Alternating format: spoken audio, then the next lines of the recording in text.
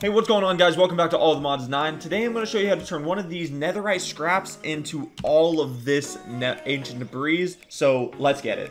And I just want to remind you guys, if you guys didn't remember, I am fighting on July 27th in Pittsburgh, PA, Breakout Boxing 04. New World Order. It is going to be exciting. It is going to be a good one. I am co-main event, so make sure you check that out. July 27th, Breakout 04 Boxing, New World Order. Let's get it. Okay, so now that we have those netherite side potions done, you just take those simply over to here, put them right in the middle. You get 3 blaze powder, put it on both sides, boom. Then you have the charm of diamond sight, or netherite sight, my bad. See if it works from right here. Yep, there we go. And there's a piece right here. And the thing is, I would have probably never found this piece if it wasn't for this. Okay, so we found a little bit better spot. We got some right there, and some right there, and there. So yeah, this, oh, and a little bit up there. Yeah, there's just a ton of it around. You wouldn't, I guess not a ton of it around, but there's a decent amount, and there's more than you would have originally thought, because you just don't see it, and it's really hard to find.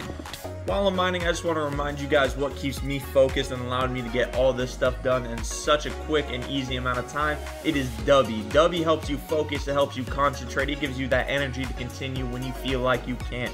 If you need a long gaming session to just power through, if you need something that's going to help you focus, something that's not too bad for you, and something that's going to taste really good for a good price and for a good, reliable company, use code Jacoby at Dubby.com and start taking your dubs today, everyone. What are you waiting for?